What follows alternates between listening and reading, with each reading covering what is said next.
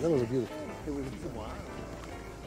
You've been so gracious, but it's time for us to go home. We'll be gone too, before long.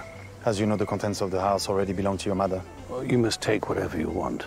No, his wishes are clear. Je ne vous comprends pas. Nous allons perdre la villa. C'est pas rien. Nous ne la perdons pas, nous la transmettons à mon frère. Ne l'appelez pas comme ça. Well, the lawyers can manage the rest. I know it's late, but can we go for a walk? Yes, of course. Monsieur, we are in your debt.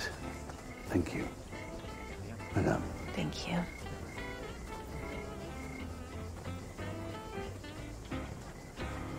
Pensez-vous qu'il ait pris soin de moi, votre cher père?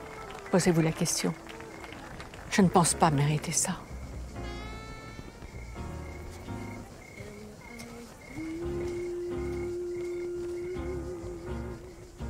Am I blue?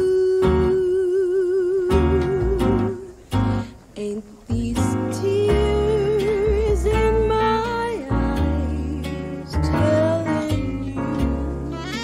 Why didn't you tell me before? I was going to, and then suddenly we were coming here. But you should never have come here. We have to get you to a proper doctor, and I don't mean some quack in Marseille. Dr. Clarkson is more than capable of coming up with a diagnosis. No, we'll go to London. We'll go to America if we have to. We'll discuss it when we know more. You should have told me! With the chance of a last treat before illness took over our lives? It may not be as bad as that. Robert, I've run the hospital for years. Do you think I just sat there with my ears blocked? Oh, no. No. This is not what I wanted at all. We're not sad people.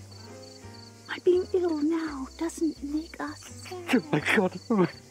To lose my mother and my name. Must I lose you too? I can't bear it. If I can bear it, you can. Remember, I loved you from the start.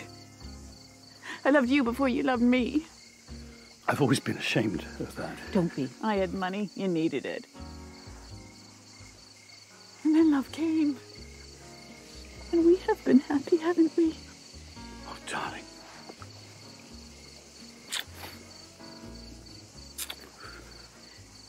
You have been everything to me. Everything. And I hope I can be everything for a while yet. Now, we must make an early start tomorrow when it's hours past my bedtime. Oh, dear. Hope we can still get tickets on the blue train.